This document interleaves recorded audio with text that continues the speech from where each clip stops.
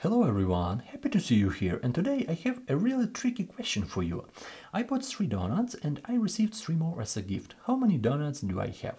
And doesn't matter about your age, maybe you're a teacher, maybe you don't teacher, maybe you're a student or don't student, doesn't matter who are you. Try to solve it, try to check your math skill and try to check your brain level right here. So we have this question, and on the first side our answer is like 6, and I'll say in the end of the video the 6 is not correct or correct. So let's right now pause the video and try to solve it by yourself. And of course right now I will show you the answer, and the answer is real funny and I hope you will enjoy it. Okay, pause the video and try to solve it by yourself. I bought 3 donuts and received 3 more as a gift. How many donuts do I have? Okay, I hope you solve it. I hope you choose option. We have 5, 6 and 9. And for those who think that the answer is 6, it looks like 6, but 6 is absolutely incorrect. Because if we read this, we have I bought 3 donuts and I received 3 more as a gift.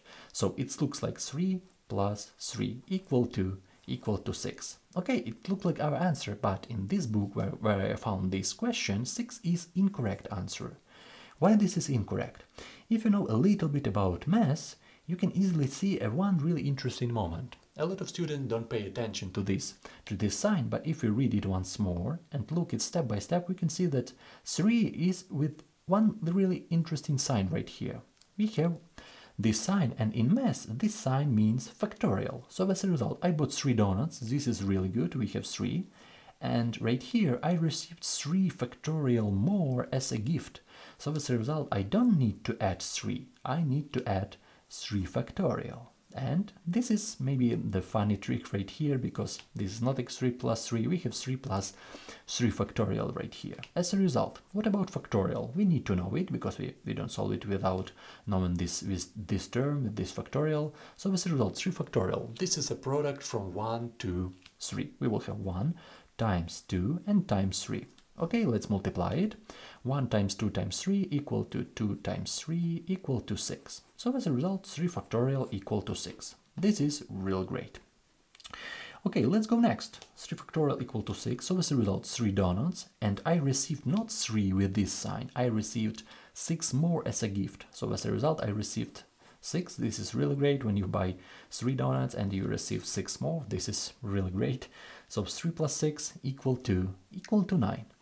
And this is our answer. If you're talking about option C, and in this book option C is correct. So our answer, we will have 9 donuts, and this is great. So I hope you enjoyed this question. This is like a funny question, real quick question, and I hope, of course, for those who know math, I think they easily solve it with this 9. But for those who don't know math or don't like math, they say, okay, 6, and this is the answer, nothing hard. But I hope you enjoyed this question. I hope you love math more right now, because as you can see, without this knowledge, you solve this problem wrong. Thank you so much for watching. Thank you for your support, for your subscribing, for your likes. I really appreciate it. And if it's not hard to you, please leave a like, write any comment. It helps me, it inspires me a lot to find new interesting question, new interesting content. Thank you and have a great day. See you in the next videos.